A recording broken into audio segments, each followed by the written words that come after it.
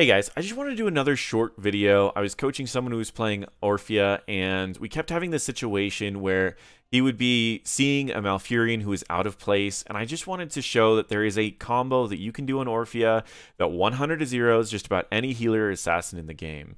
And it's a very simple combo, and most people who play Orphea understand this combo, but they sometimes don't understand how much potential it actually has. So the combo looks essentially something like this. You throw out an E, you use a Q, move close, use a W.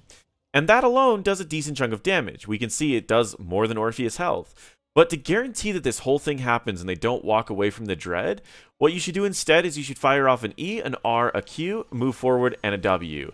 And then that is going to do a lot more damage. It actually did 2,800. I don't know why it dropped back down.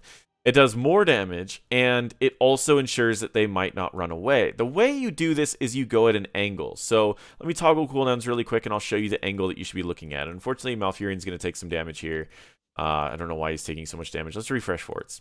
And essentially how this works is you go from an angle perpendicular to where the fight is happening. Say the fight's happening like this.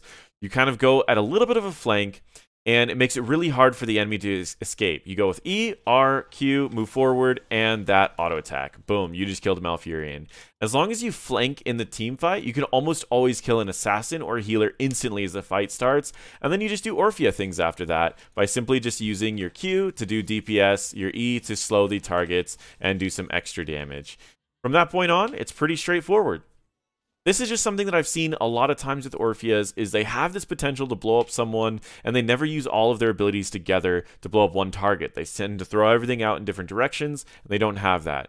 From level 10 on, you have the ability to 100 to 0 any, almost any ranged assassin or support, with exceptions, of course.